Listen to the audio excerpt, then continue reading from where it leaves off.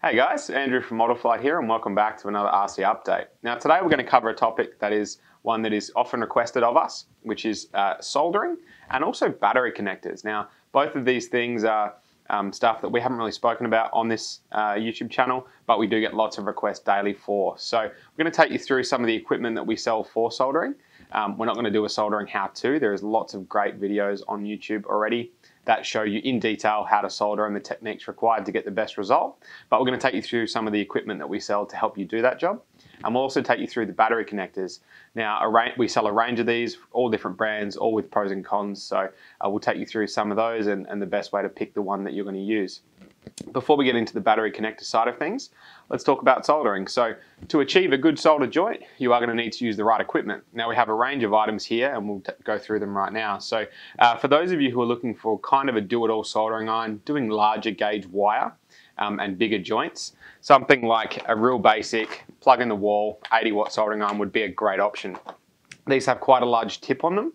So that means if you're doing fiddly smaller stuff, it would not be a great choice. You would not have the accuracy and precision to do that. But for general joints like motor wires to ESCs, things of that nature, that is a fantastic option.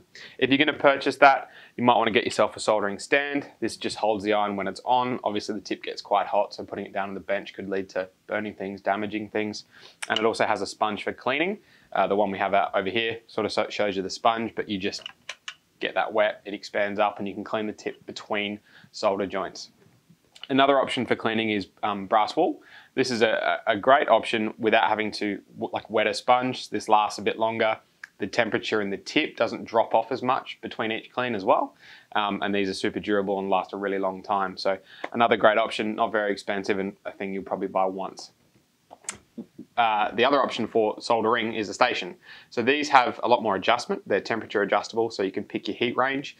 This also comes with a much finer tip. So if you are doing fiddly solder joints, something like this wouldn't really be any good. This would be significantly better. You can purchase additional tips for the end of it, ones with thinner and thicker ends. So if you are doing thicker gauge wire, this still can handle that. But if you're doing smaller joints and wires, this is much better.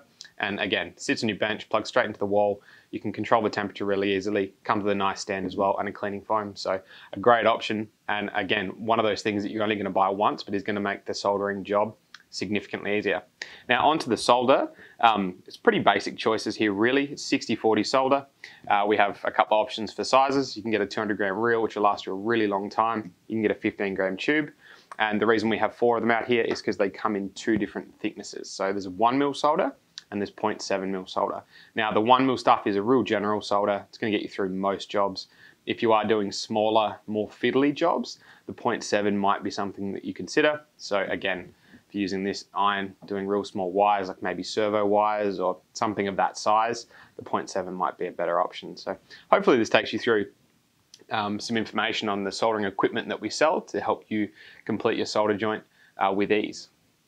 Moving on to the connector side of our conversation today, I thought we'd take you through the most popular connectors that we sell and some of the most common options in the industry and things you'll find fitted to most cars on the market. So starting off on the left-hand side, I have some heat shrink. It's not a connector, but I thought I would add that in there. Some of these connectors you may need to purchase heat shrink. If you are soldering up wires together, something you might need to buy. So we do have all the accessories that you're going to need. One of the connectors that you will need to use the heat shrink with is a Dean's plug or a T plug.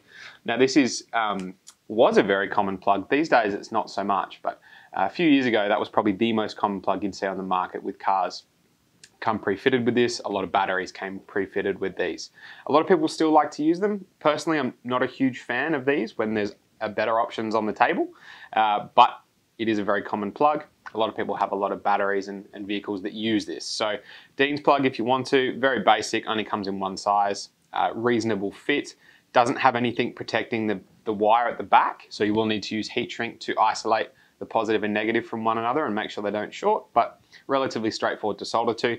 Probably not the easiest to solder to. The pads that you have to actually solder to are quite small. And when compared to, again, other connectors on the table, probably one of the harder ones to actually solder to.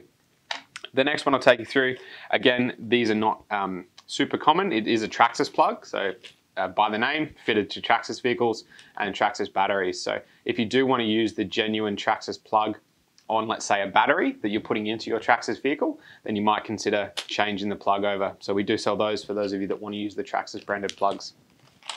Moving on to probably the most commonly fitted plugs are the eFlight EC series. So the EC3 and also the EC5. Now, they are physically the same plug. One is just larger than the other. So it's the same soldering process. They look identical aside from the EC5 being bigger than the EC3.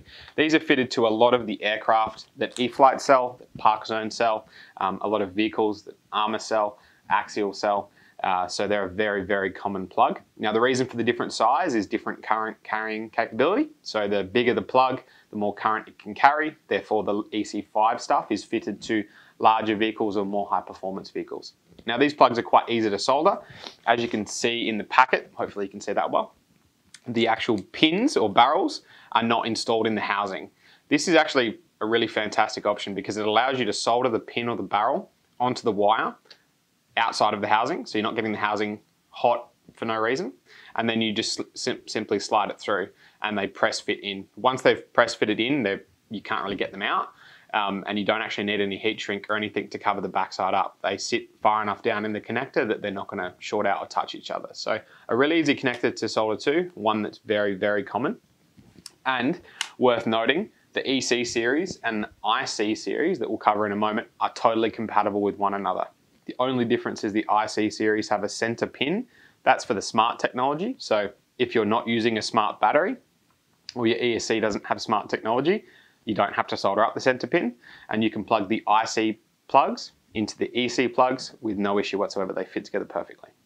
Moving on to the next set of plugs we'll look at, and again, a very, very common plug in the market is an XT60. Now, we have the Dual Sky variant here, really high quality plug.